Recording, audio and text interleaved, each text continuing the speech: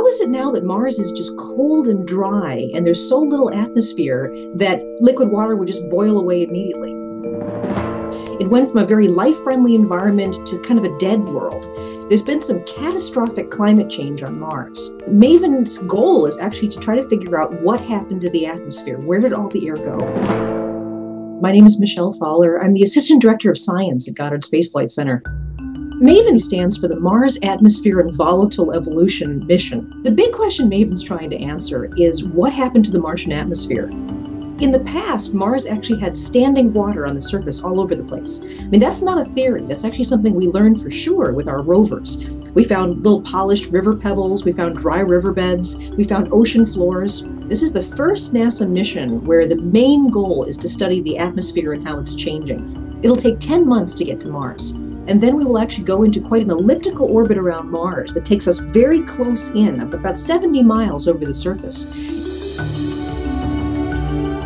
The spacecraft is literally going to scoop up molecules from Mars's upper atmosphere and analyze the chemistry and see how that air is escaping into space.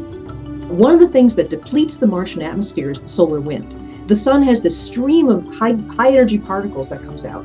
And luckily, we are very well protected from that because the Earth has a strong magnetic field.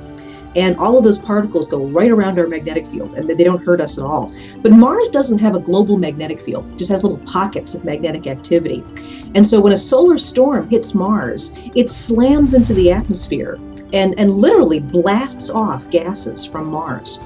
We hope to actually observe that happening. The different ratio of chemicals in the upper atmosphere will give us a sense of what happened over the past as well.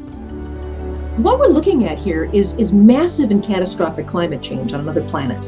And I think that people often think that planets are these very permanent, solid things that you can't change very easily. But in fact, climate is always kind of in a balance. And as human beings right now, we're doing a very profound experiment on the Earth where we're changing the climate.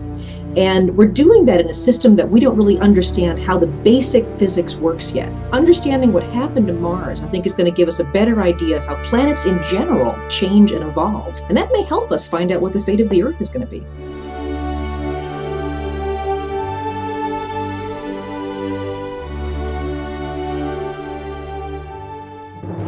We're all tracking down equations, book about that describe the target particles like matter, which was forces now, like electrons.